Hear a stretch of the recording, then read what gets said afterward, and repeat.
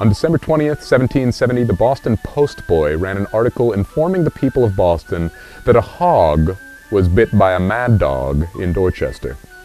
The infected hog went on to bite a number of other hogs and then died.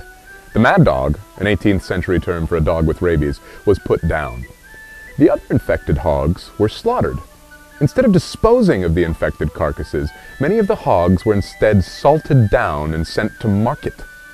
This may serve as a hint to the public, wrote the Postboy, to examine what pork they purchase. Quick side note for the consumers out there, the report notwithstanding, you cannot tell that a pork chop has rabies by looking at it. This Day in History brought to you by Blue Cross Blue Shield of Massachusetts, partnered with the Freedom Trail Foundation to bring history to life.